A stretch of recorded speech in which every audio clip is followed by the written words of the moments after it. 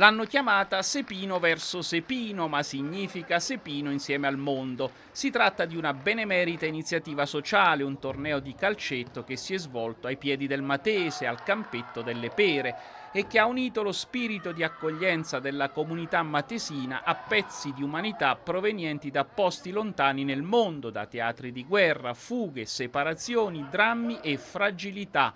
Storie che hanno sentito il crack della vita come legni secchi che si spezzano sotto la suola di una scarpa.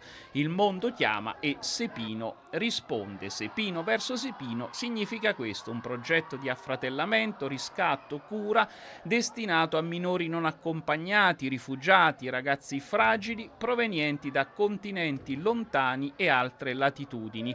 Anche una partita di calcetto può diventare un ponte di integrazione, un ponte per passare dalla tenebra della notte alla luce di un giorno che sa di riscatto e speranza. 4 calci ad un pallone per spaccare la cataratta dell'indifferenza. L'iniziativa nasce da una sinergia collettiva di enti, associazioni e professionalità che hanno a vario titolo contribuito alla riuscita dell'evento: il Comune e la Proloco di Sepino, i centri SAI e CAS che nascono da progetti afferenti al Ministero dell'Interno e alla Prefettura di Campobasso. Emozione, partecipazione e fiducia come emerge dalle voci degli organizzatori.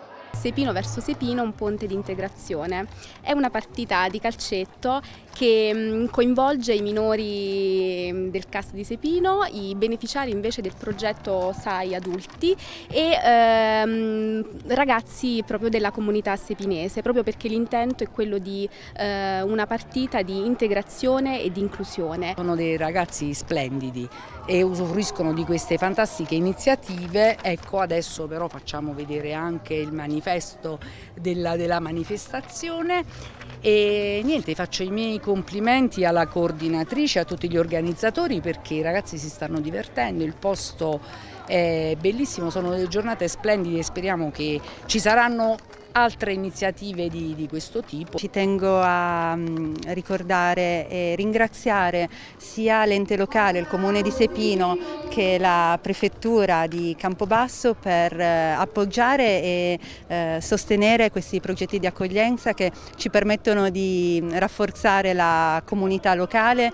e riuscire nel percorso di integrazione dei ragazzi. È stata veramente un'ottima giornata, una bellissima giornata. I ragazzi sono divertiti, ringrazio il CAS, veramente è stata un'organizzazione perfetta e saremo lieti di organizzare prossimi eventi ancora con voi. È stata appunto, confermo, una giornata bellissima all'insegna dell'amicizia, dell'integrazione e soprattutto dell'abbattimento delle barriere culturali, linguistiche che inevitabilmente, a volte anche inconsapevolmente, innalziamo. E mi piace pensare che ognuno di noi possa essere una luce, ognuno di noi ha una luce dentro di sé ed è questa la meraviglia di questa giornata.